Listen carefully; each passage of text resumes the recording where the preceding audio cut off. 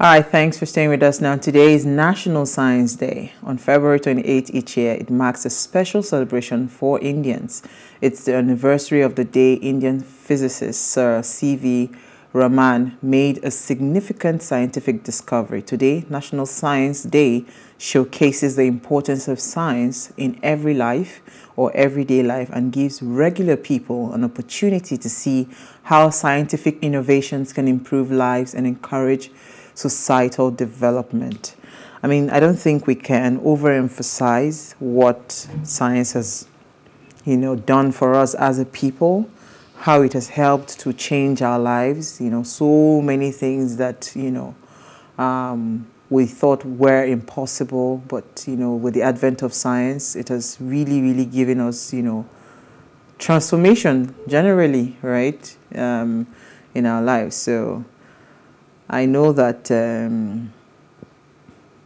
India has one of the brightest minds when it comes to anything academics and all of that. So it's not what's it called, a surprise to me that they have dedicated this day to science, right? So I mean, I don't know about you guys, but I know how much science has impacted in my life.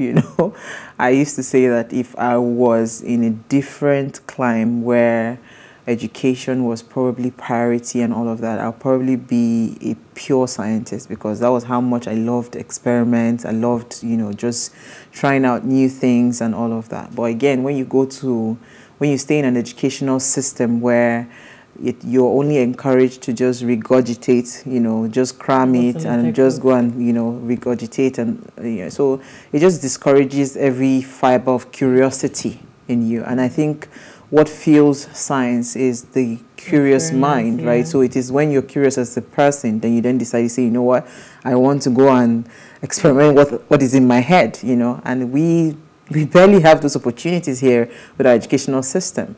And that's why you see a lot of young people that leave this country that have that kind of capacity. A lot of them are doing exceptionally well. Go and check the brightest mind in Silicon Valley. Most of them are Nigerians. So, I mean, when we say certain things, I'm moving to governance now. When we say certain things, it just affects everything, right? As simple as, just basic everyday life, it affects us. So science is important, and I hope that we can also improve and get to celebrate a day as well in Nigeria where we would bring out all the bright minds that we have in that regard. Because I didn't have what's in the news, I have taken up my time. All right, so Angie, what did you find for us in the news? My what's in the news today, it's a report about how 2 voters were reportedly shot dead by hoodlums at the polling unit in Edo State. So this story took place obviously on Saturday the 25th of February, where Elizabeth Osadebe Wen, I hope I got that right. Go ahead. Went to cast her vote at Ogege on Saple Road in Benin City. Go ahead. Thank you. After voting, she remained there to monitor, and during that time that passed, there was a fracas and the polling unit was attacked by hoodlums, just like we saw all over social media happening in different states. And in that process, there was a shootout, they were shooting in the air and all that. And she and another individual whose name was not, mentioned, were part of the casualties of the election day. And this is just one of we have different ways that we are mourning. Some of us are mourning the election results, and some of us are mourning lives. Actually mourning lives, people that lost their lives and they were just coming out to carry out their civic duties. So our heart goes out to her family, and we pray that they would be consoled during this time for this kind of loss. And I hope they bring those people to book. I hope so. That's a tall order. Because there's nothing like, injustice when we don't even find the people that, perpetrate some of these crimes. Yeah. Okay. Jennifer. So fire got tanker under Blue Line Rail Bridge. So LASIMA, which stands for Lagos State Emergency Management Agency, in a joint operation with the state's fire and rescue service, were able to put out a fire that engulfed the gas tanker. So basically what they said was that there was a spark from a generator nearby, which caused the fire. But we thank God that there were no casualties, nobody died, so they were able to put the situation under control. Praise the Lord. Hallelujah. On that note, your story, Mary. Following the Turkey earthquake, Nigeria donates $1 million to Turkey.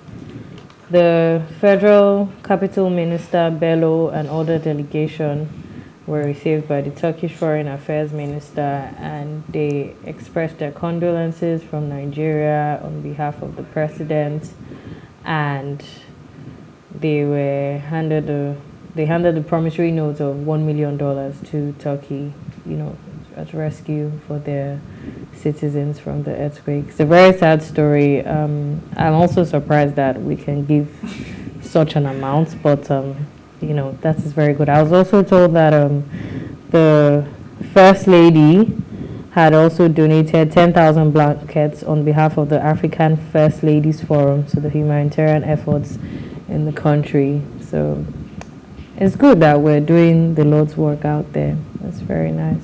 Which First Lady? Our First Lady? Yes. And you also want to say something? Interesting. But when Mary said, I'm perplexed.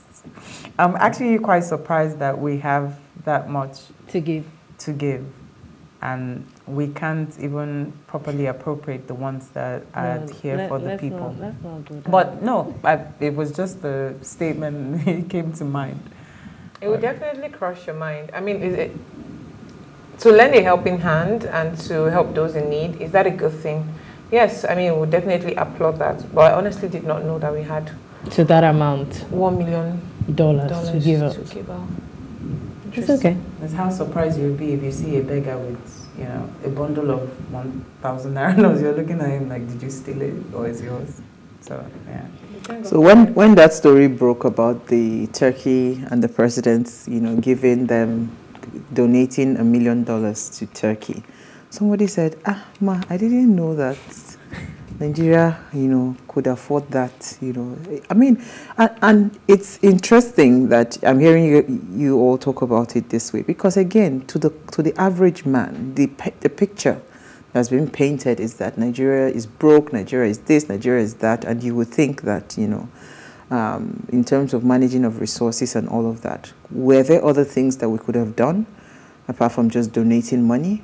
Were there other forms of assistance? Because again, I think it's a Nigerian thing for us to always feel like every problem, we just need to throw money at it, right? There's a problem, there's a major problem in Turkey.